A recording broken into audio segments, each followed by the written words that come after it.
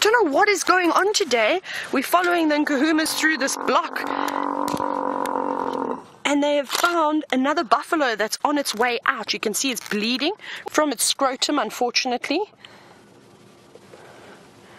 What on earth has happened?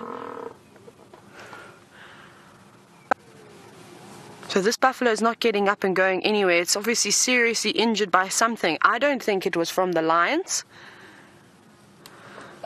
Now they're going to try and kill it.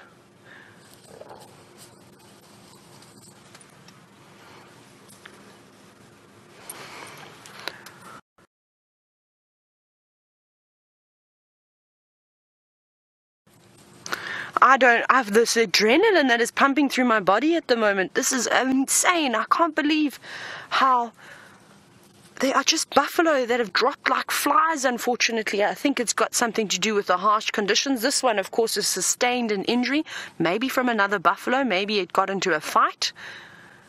I'm not 100% certain what is actually happening today, but lucky for us now, this is actually a great opportunity for these cubs. This buffalo is too far gone to get up and move. Now, I'm pretty sure that they're going to try the whole suffocating techniques. You can see them all jumping around, getting quite curious of this buffalo. Sorry, I'm just shifting. I'm sitting in a very awkward position, but this is just absolutely amazing this morning. You just never know what you are going to see around the next corner. Now, I'm sure that you're going to agree with me. The lions are going to prefer to eat this buffalo, though they seem to have a few to choose from.